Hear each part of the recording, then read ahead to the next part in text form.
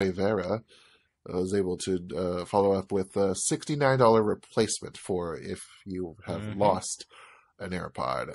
And yeah. So if you lose any part of the AirPod system, so one of the AirPod earpieces or the battery charging case, each one of those pieces it will be $69 to replace. Yep. So yeah, that's basically only so $138 out of $159. If you lose both of them, then Right.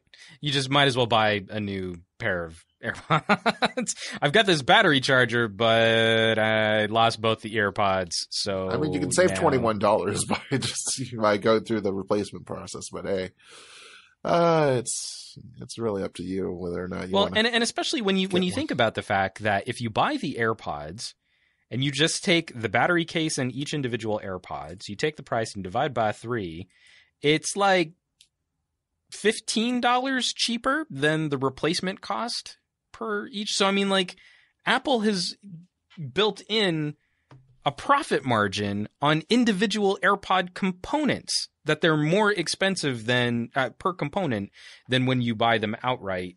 And that just doesn't seem like it's very helpful. It just seems like it's kind of taking advantage of a situation they created by removing the headphone jack from their phones, and they're doubly profiting on top of what is going to be, I think, a very common situation for people who might lose one of these things or lose one of these components. It seems like Apple, doesn't it?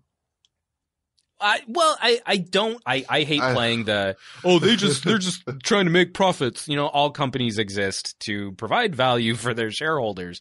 But this one, when they announced the price of $69 for a replacement piece, that to me just felt exploitive, because you've got a consumer who's dealing with a problem. The problem is they lost a piece